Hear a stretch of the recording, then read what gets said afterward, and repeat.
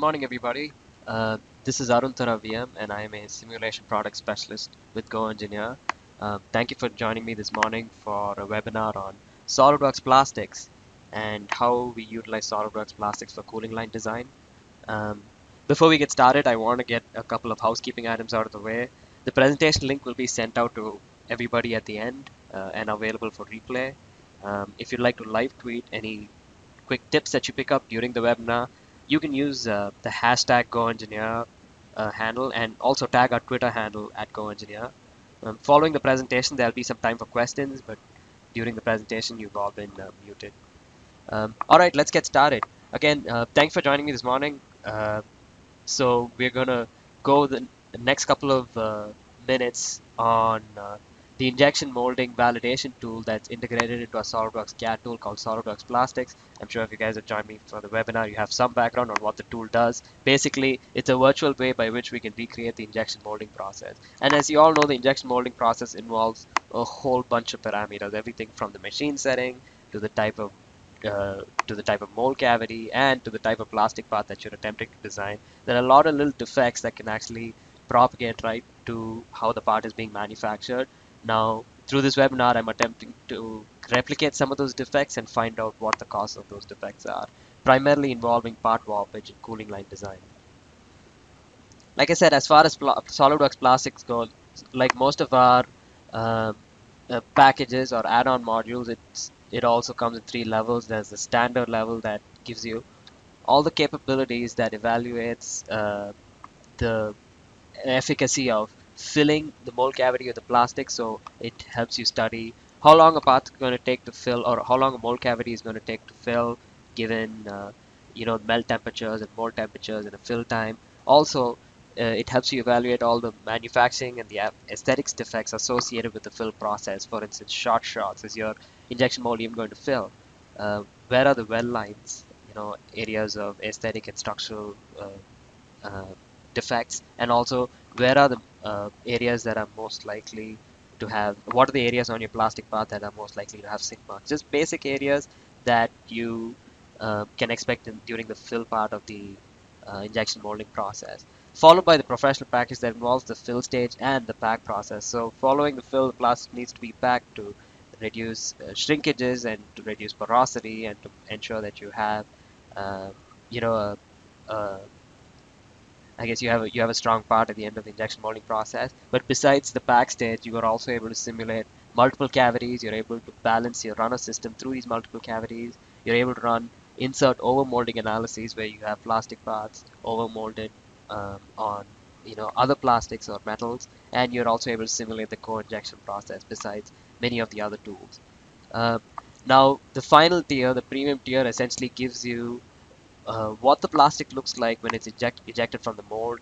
What are the various shrinkages and uh, warpage that the plastic can undergo when it's ejected from the mold, and it also allows you to analyze the mold from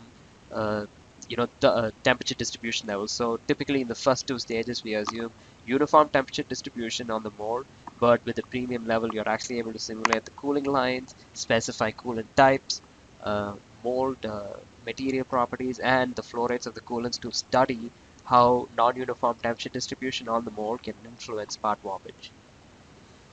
Now, this is primarily what we're going to talk about for the rest of the presentation, starting with part warpage. So what is part warpage? So it's really simple. You design a part to look a certain way, and the injection molded part looks a certain other way. It doesn't conform to all the uh, tolerances that you'd prescribed prior to manufacturing the part.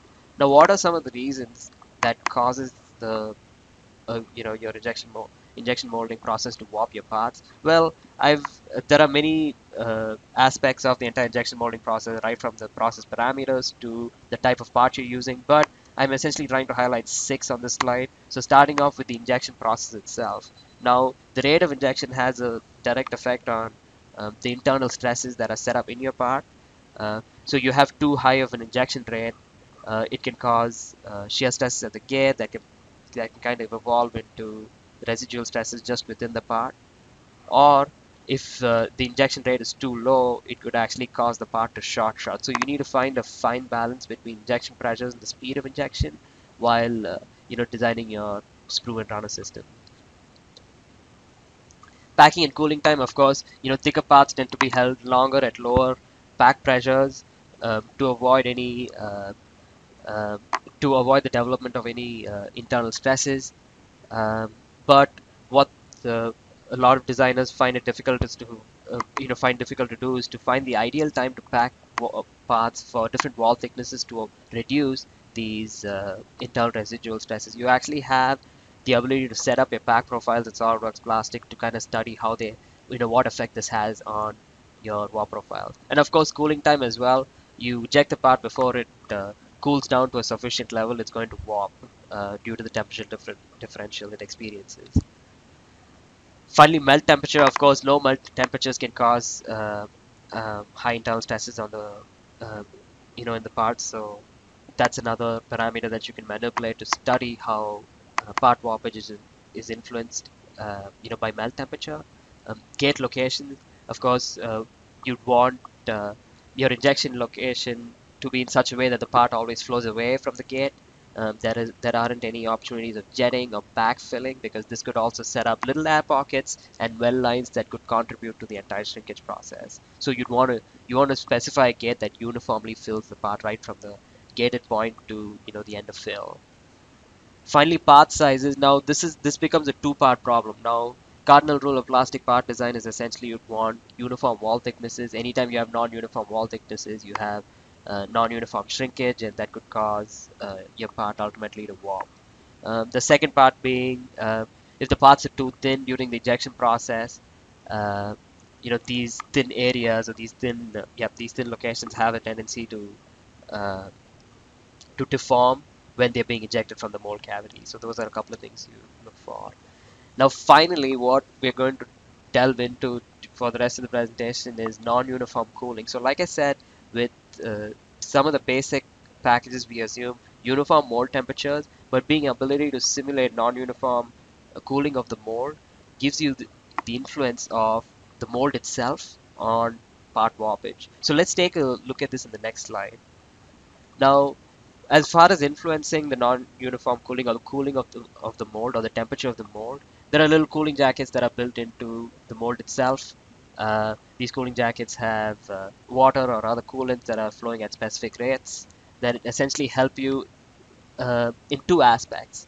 The first aspect is it helps you control the direction of the warp by making sure you have enough cooling lines to maintain the uniform temperature distribution in your mold. Now, for instance, in this little illustration, the warp direction tends to be towards where the mold cavity is hotter.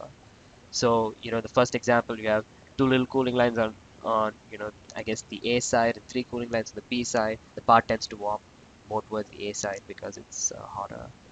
Now, a similar effect can be seen in the second example as well, where the inside of this little L is hotter than the outside, and the part tends to warp towards it. So you can really control warp direction by ensuring that even if you have non-uniform thicknesses, you can position your cooling lines in order to ensure that the part cools uniformly. And finally, uh, time as well. More often than not, designers and manufacturers are not only interested in um, how uh, how aesthetically and structurally your parts perform at the end of the injection molding process, but they also want to improve production throughput. So the more number of parts you can squeeze out the least amount of time improves production throughput, and cooling lines can be huge contributors to how soon you can inject these parts. Now, in order to kind of illustrate the effect of cooling lines, I've taken about two cases, starting off with a simple plastic sheet. Now, you can see these two images, the first image indicating the plastic sheet itself, and the second image indicating the cooling lines that run through the mold, mold cavity that's utilized to, to manufacture this plastic sheet.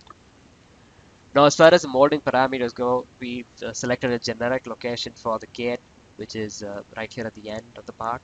Uh, like I said, the material was a ABS material that we pulled off of our plastics material database. The melt temperature was about 230 degrees Celsius, and the mold was maintained at a uniform temperature of 50 Celsius. We packed it for about 14 seconds at 80% of the max injection pressure, and the size of the part is approximately 7 by 8 by 1/4. Just to give you an idea of how big the plastic sheet is. Now, running through the entire simulation process, we are able to inspect the part for aesthetic and structural defects. And since this is a warp and cool presentation, I brought up how the part warps towards the end of the I mean, at the ejection stage. So you can see that there is almost the out of plane warping is almost non-existent, primarily due to the uniform temperature distribution assumption. But the part does shrink in the x and the z direction, so something that's expected of a thin plastic sheet like this. And the part isn't and the warp isn't very excessive either. I believe it's about 60 thousandths. Now, based on that part warpage, we kind of evaluated how different cooling line layouts influences the warp profile. So from our previous discussion, uh, we could expect the part to essentially warp towards the hotter side of the mold. Now, specifying a uniform cooling lines throughout in the mold would help you avoid this kind of non-uniform warpage. So quickly running this analysis, setting up coolant. So these lines essentially indicate the coolant directions. The coolant that was used was water that was injected at 10 degrees, and this was injected in the side of the sprue location because that's the location that you'd like to keep the coolest. Now this slide essentially gives you the result. It compares and contrasts the mold temperatures that we were seeing for the non-uniform cooling layout versus the uniform cooling layout. So just to give you an idea, we were able to take cross sections at the post-processing stage, at the result stage, and study the temperature distribution at these cross sections. Now you can see that in the uniform cooling stage, you have a uniform temperature distribution right across the mold in the I guess in the X and in the XY and the YZ planes. Another important thing to note is that the temperature at the end of the cooling process is about 17 degrees. Now, as far as the non-uniform cooling case goes, you can see that the mold temperature is about 75 degrees towards the bottom half of the mold.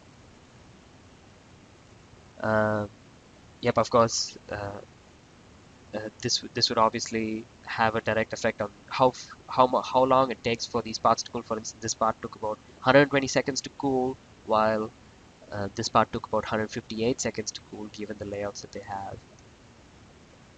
Now, as far as the warp comparisons go, I mean, this kind of resonates with what we discussed at the beginning of the presentation. You expect the part to warp towards the hotter side. We have a drastic out-of-plane warping in the non-uniform cooling layout, but in the uniform cooling layout, much like our uniform temperature distribution assumption, you have a lot of in-plane shrinkage. Not very significant, matter of fact, much lower than the uniform temperature distribution assumption, but you have almost non-existent out-of-plane shrinkage or warpage. Now let's kind of take some of these techniques and utilize some of these that we know on say a real part design. Now what you're looking at here is a valve grip. You might have seen this grip on many of our other SolidWorks presentations, right from part creation to structural strength analysis. What I decided to do was to analyze this part for part warpage and try out different cooling line profiles and look at their influence on how the part warps during the ejection stage. Now, as far as the material parameters go, uh, it's a generic high density polyethylene material with a melt temp of 210 degrees, mold temp of 40 degrees Celsius. It was packed for about 4 seconds at 80% of the maximum injection pressure. And finally, the volume of the part, just to give you an idea of the size, is about 9 cc's. Now, what I'm going to attempt to do is kind of jump into SolidWorks to show you how I can translate all these parameters into our SolidWorks Plastics tool and what kind of results we can actually derive from the injection molding process. Now, before I jump in, I just want to show you a couple of preliminary results. So the max cooling time is about 35 seconds. Now, you can see the surface cools the fastest to between about 1 to 8 seconds. Now, studying the cooling time at the cross sections indicate these large wall thicknesses that actually take the longest to cool. And this also has a direct effect on the deformation shape. Now you can see this kind of rotational warp that's warping essentially to the hotter side of the part. So you have a substantial amount of in-plane shrinkage and a substantial amount of y-direction shrinkage. So in the next couple of stages, I'm going to attempt to kind of draw out a cooling line profile to kind of see how that cooling line profile kind of influences this warp shape. Now our ultimate goal would be twofold: to reduce the amount of time the part takes to cool and to minimize the warp shape. Now, as far as the cooling line layout that was selected for this process goes, again, the layout indicated by these little tubes. The flow rate was about 150 cc's per second, and the inlet temperature was 15 degrees Celsius. Again, keeping the I guess standard of uh, starting the cooling lines in the location of this, I mean, towards the injection location. Uh, this blue line essentially indicates the direction of the coolant flow, and they were essentially crowded at this location primarily because these areas took the longest to cool, as evidenced by the previous slide that showed you the part cross sections with the cooling times. Well, that's my cue to jump into SolidWorks. Great. Now, within SolidWorks, I'm sure uh, you've utilized SolidWorks long enough to understand how the layout works. You have a little command manager that gives you all the features to set up the product. You have this little feature manager that populates a history of all the items that you use to kind of create the part. Well, our validation tools work the same way. Now, if you jumped into the SolidWorks add-ins tab, you have all the simulation tools that help you validate the part for structural strength and manufacturability virtually. Now, um, to add in the SolidWorks Plastics tab, the Plastics tool, all I need to do is click a button, and a couple of things happen. Now the command manager updates to have the SolidWorks Plastics button that gives me all the tools to set up the analysis, and also I have a a Plastics feature manager tree that helps me manage all the analysis parameters. Now you'll notice the analysis tree is pretty empty, so uh, what I need before I start up this process is to actually mesh the model to kind of translate the solid model to the solver. And the meshing process is pretty straightforward. Now what I'm going to do is I'm going to activate my sketches just to indicate to you what the cooling lines look like. So in order to draw and mesh the cooling lines or simulate the cooling lines, all I need are a couple of sketches representing the coolant cooling circuits. I don't need the physical cooling lines themselves. Now, for the next couple of minutes, I'm going to walk you through the meshing process. Now, there is an auto meshing process that automatically meshes the solid part itself, but if cooling lines and runner systems are involved, it's recommended that you go the manual route. So in the manual route, you'll only need to indicate a couple of parameters, right from uh, just indicating to the software that you are going to use a virtual mold and you are going to uh, use a cooling system. Uh, yeah, you're going to use a cooling system in order to study the non-uniform temperature distribution of the mold. So checking both those options and hitting next leads you to another menu. Now this menu is a cooling channel design wizard. All you need to do is select all the sketches that represent the cooling lines. In this case, I have about 3 sketches. I'm going to specify the diameter of the cooling channels, and I'm going to specify the number of elements I'm going to associate with the cooling analysis process. Now, as soon as I finish the assignment, you can see that it's actually picked up some stray sketch lines that I've used as references. I can very easily go in and delete those, reference lines that don't belong to the cooling profile or the cooling circuit. Great. Now, once I have the cooling lines propagated or cooling lines generated, now all I need to do is hit next and go about the virtual mold creation process. Now, I can either specify the virtual mold by uh, selecting the boundaries of the planes in the different directions, or I can simply specify the size relative to the origin. So I'm going to set some standard sizes here. I'm going to set the x direction size to about 125, the y direction to about 80, and the z direction to about 50. You typically alter these based on the actual mold size that you're utilizing for the physical injection process. Now, once you specify the size of the mold, you hit the add button and you move on. Now, the next stage essentially indicates to you that there are 3 domains that are cooling channels. There's the part cavity and there's the mold that is going to need the meshing. Now I'm going to hit next, and I'm going to specify a size for the mesh. Now, keeping the standard size, you'll notice that the part's a little rough. Of course, meshing directly uh, has a role in how accurate your analysis is, especially you'd like a large degree of refinement around the gate locations. Now, SOLIDWORKS Plastics lets you do that through making localized refinements. So I'm able to specify the size uh, of the triangles I want to associate. Let's see, let me try that again. Yep, the size of the triangles I want to associate with these really small features to ensure that my virtual injection molding process is as accurate as possible, is accurate. Now, as soon as I assign a smaller triangle size to those little surfaces, I'm going to hit the green check mark. I'm going to reduce the overall size of the mold, of the cavity as well, and I'm going to hit the mesh button. So you can kind of see the non-uniform uh, mesh distribution, the non-uniform mesh densities. Now, once I have that, I need to associate a specific size to the mold, because everything that needs to be analyzed needs to be meshed. Now, how the meshing process works is it starts off by creating the surface mesh. So the surface mesh has been created for all three parts. Now all I need to do is specify a type of solid mesh. I'm going to stick to the tetrahedral type for both the mold cavity and the mold and the cooling line.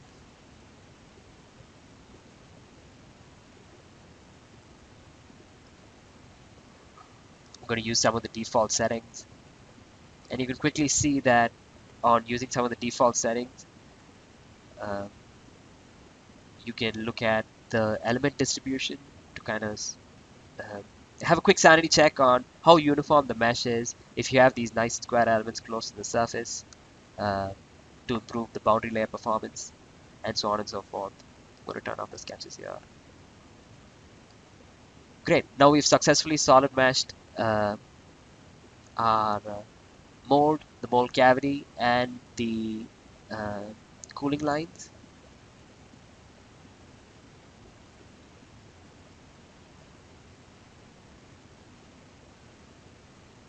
Now as soon as the mesh is created, now all we need to do is go down the tree and assign material properties, process parameters, and boundary conditions. Starting off the material properties, SOLIDWORKS Plastics boasts a material database that has more than 4,000 materials. Now I'm going to use a generic HDPE material, so I'm going to hit the search tab, search for HDPE. Let me try that again. There it is. You have all the properties that are completely customizable. Now, once I have the polymer assigned, I have a database of coolants that I can use as well. Now I'm going to use water as a coolant. And finally, for the mold material, I'm just going to use a 420 SS. You can see all the heat capacities and thermal conductivities populated. Okay, now once I have the material properties assigned for the polymer, coolant, and the mold, all I need to do is specify the process parameters for the injection molding process. Now I'm going to head into the fill settings. Now these settings are typically populated based on the material you're utilizing and the volume of the part. Now the predicted fill time is about 1.43 seconds. A max fill pressure of 100 megapascals will be utilized. So at the end of the injection molding process, this is a result. Finally, I'm going to keep the melt and the mold temperatures as default. Now once I have the fill profiles assigned, I'm going to head into the pack setting. Now this is where you can really influence part warpage, is how this pack profile plays out during your injection molding process. Now my pressure holding time is set at 4.3 seconds, and the cooling hold time is set to about 9 seconds. And this is essentially the profile that takes you through what injection pressure will be applied during this entire process. Okay, great. Now my warp setting is relatively straightforward. All I need to specify is the ambient temperature of the part that experiences when it's exposed to the outside. Finally, now the cool settings is where I specify again the air temperature, the temperature that the minimum coolant temperature, the average coolant flow rate, and the mold open time that features in the final cycle time calculation of the entire injection molding process. You can also specify control parameters on when the part is ejected and when the warp calculations begin with respect to either specifying a cooling time or by specifying the eject temperature. So the cooling time is calculated based on the ejection temperature. So when 90% of the part volume cools to 110 degrees, that's when the ejection process begins. Okay, great. Now, once I have the materials and the process parameters set up, and you'll notice most of them were defaults.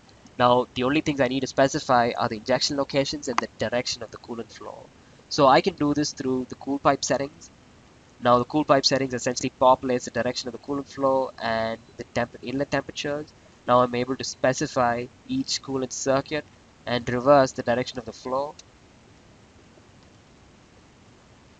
and also specify an inlet temperature. So you can see that there's one circuit that I've assigned about 15 degrees and the other circuits to about 30 degrees. And finally, once I have the coolant, sorry, you'll notice that once these conditions are applied, there's a little green check mark that gives you a quick sanity check on whether an item has been assigned. Finally, uh, the injection locations.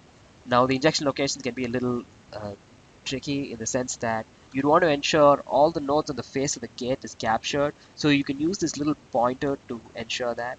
Now you create a pointer that's slightly larger than the size of the size of the physical gate. Now, if you don't capture all the elements that contribute to the injection, you can always switch to injection phase and add all those elements manually.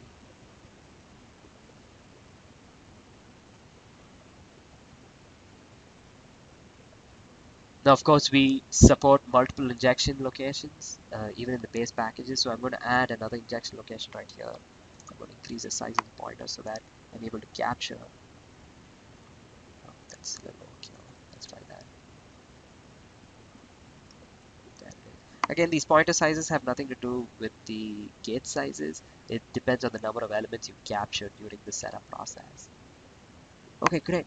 Now that all of these boundary conditions and the process parameters and the materials have been set up, now all you need to do is hit run on any one of these processes based on which stage of the injection molding process you'd like to begin. Typically, you run the cool analysis. The flow analysis then interpolates these cool results to study or utilizes the cool results to study the part flow based on temperature dependent viscosity, and finally on how these flow parameters and pack parameters influence part warpage. Now I'm going to jump to an analysis that I've already run. Now, since I've already run the analysis process, you can see the flow pack cool and warp results populated under the results item. Now, I can activate any one of these results by just right-clicking the result and hitting read. Now, reading these flow results gives me insights into a couple of things. What's the fill time? About 1.39 seconds. I'm able to animate the fill to kind of study how uniformly the part fills. I can also look at some results such as ease of fill to look at the gate filling contribution, to look at the contribution of both the gate locations on the fill process. You can see that both gates have equal contribution. But the results and the injection pressure also. Now 100 megapascals was the limit of the machine, but 12 megapascals was utilized for the ejection process. But what I'm really interested in are the cool and the warp results. So jumping to the cool results quickly gives me a couple of items that I can use as inferences uh, to the injection molding process. Now, with this cooling line layout, I'd like to see how long the part takes to cool. So initially, the part took, I believe, about 35 seconds to cool. We managed to shave a couple of seconds off of that. But what's the real holdup? Uh, what is this cooling line profile not addressing? By selecting clipping planes, you can quickly see that that's the same area uh, that is not being addressed thanks to the cooling lines. Now, besides taking a look at non-uniform part cooling, we can also take a look at what the mold temperature is at the end of the cool process. So it says a maximum mold temperature of 47 degrees to really look at where most of the uh, where most of the heat is. We're able to utilize these clipping planes to kind of study the mold temperature. So you can see that uh, although the outside of the part the outside surface of the mold could uh, uh, reach a temperature of about 21 degrees. The inside, closer to the core, is at about 47 degrees, which is definitely going to cause some non-uniform warpage towards the hot side. Now, besides the mold temperature results, I'm going to jump to the warp results to see what the part looks like at the end of the warp process, and there it is. As expected,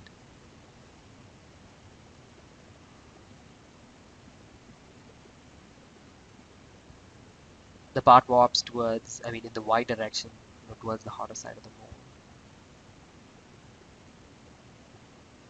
So what I attempted to do to overcome this and to see how much of an influence the mold temperature variation has on the part warpage itself, um, I added another cooling circuit that goes through the core,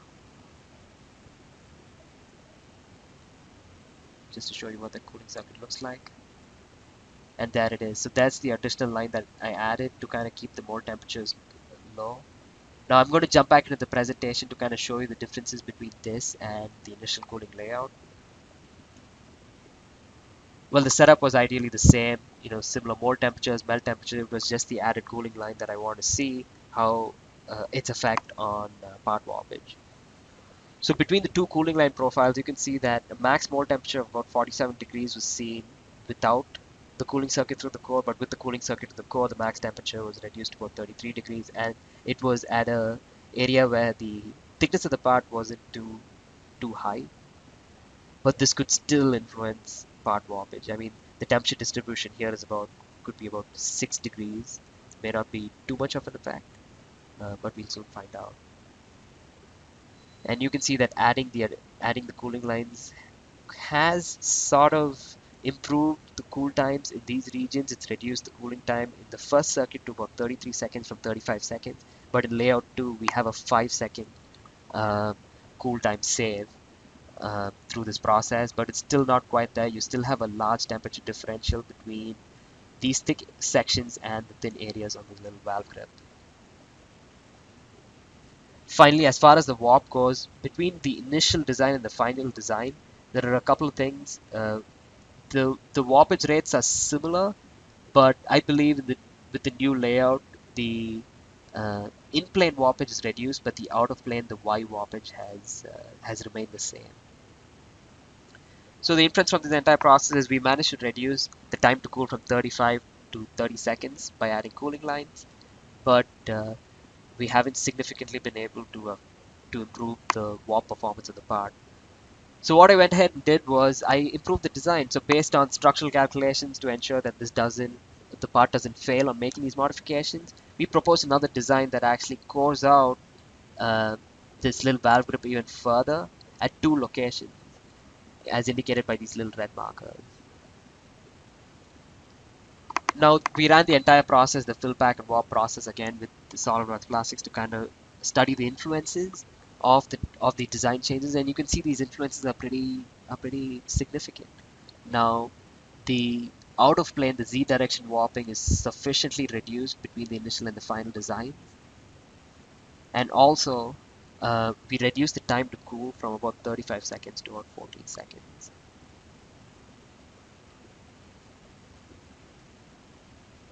Well, that's about it. Again, the goal of this presentation was just to address the different factors that influence part warpage and how we can simulate those effects with SOLIDWORKS Plastics. We took a look at how cooling lines have a direct effect on both the shrinkage factors in the part and how long the part takes to cool. We also looked at how we go through setting up a virtual injection molding simulation with SOLIDWORKS Plastics and some of the CAD integration, uh, in terms of similar UI between the CAD and the simulation tool uh, while trying to improve the warp performance of our designs. Again, thank you so much for joining me. Have a great day.